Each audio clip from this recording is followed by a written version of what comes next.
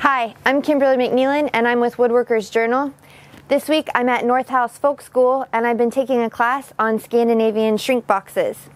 These boxes are made out of green wood that as they dry, they shrink around the bottom that you've carefully fitted by carving it with a knife. I'm going to demonstrate now how to do some safe knife carving techniques. The first technique I'd like to show you involves taking your workpiece in your non-dominant hand and bracing it against your leg firmly and holding it still. Then I'll take the hand with the knife in it with the blade pointing out, and I will cut away from my body, holding my workpiece as still as possible.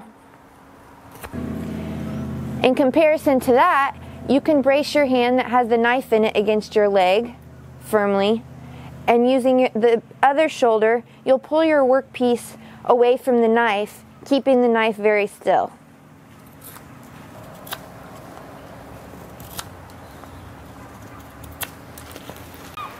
The next technique I'd like to show you could be called the violin cut. You take your work in your non-dominant hand and you can either hold it against your chest or you can use a breastplate so that you don't hurt yourself. Then I take the other 3 fingers that I'm not holding my work with and I wrap them around the hand that has the knife in it. And as I'm cutting the wood, I squeeze with my non-dominant hand while I'm pulling with my dominant hand in order to make the cut.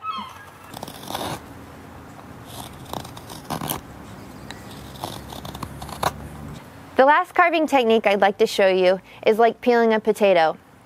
I wrap my thumb around the back of my work, and as I squeeze my grip, I make nice little shavings. This may seem as though it's dangerous because I'm cutting towards my thumb. However, you'll be surprised at how much muscle control you actually have that won't allow you to injure yourself. As with all woodworking techniques, knife carving requires practice in order to master it.